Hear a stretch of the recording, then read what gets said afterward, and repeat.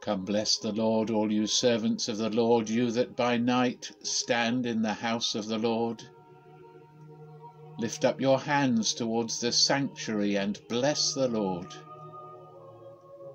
The Lord who made heaven and earth give to you his blessing out of Zion.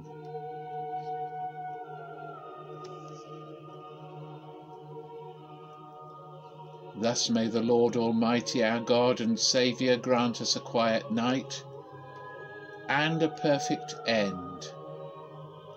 For our help is in the name of this Lord,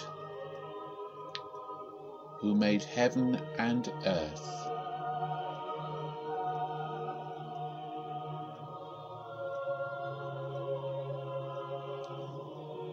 As we come to the end of this day, we acknowledge our need of forgiveness, and so together we say, Most merciful God, we confess to you before the whole company of heaven and one another that we have sinned in thought, word and deed, and in what we have failed to do.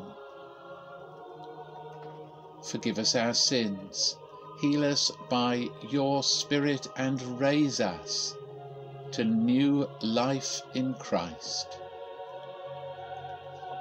Amen.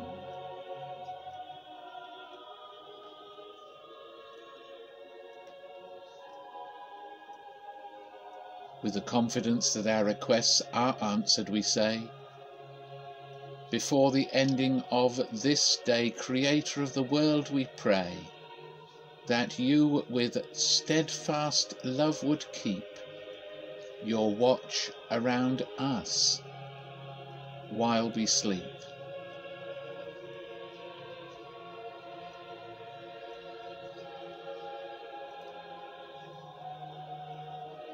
But before we sleep, we long to hear from God in his word, and tonight we listen to Psalm 92 verses 1 and 2, which say, It is so lovely and pleasing to offer our affirmation to the Lord and our exalted God, to sing your praise for all that you are and have shown yourself to be,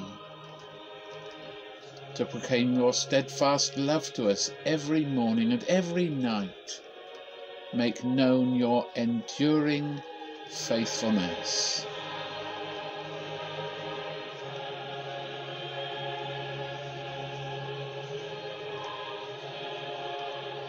In these two verses, the psalmist celebrates the person, the work and the words of the Lord.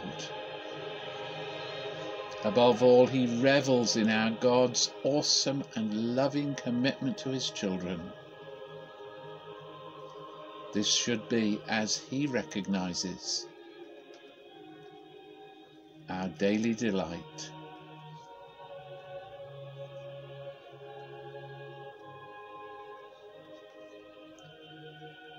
Lord of the ages and of heaven's widest expanse, Father of your children, overflowing in love, unchanging in your commitment, we cannot cease to sing your praise.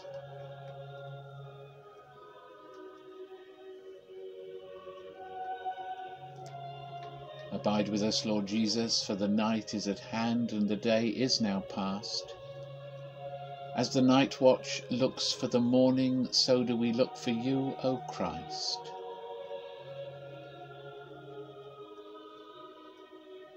And so may the Lord our God, Father, Son, and Holy Spirit bless us and watch over us.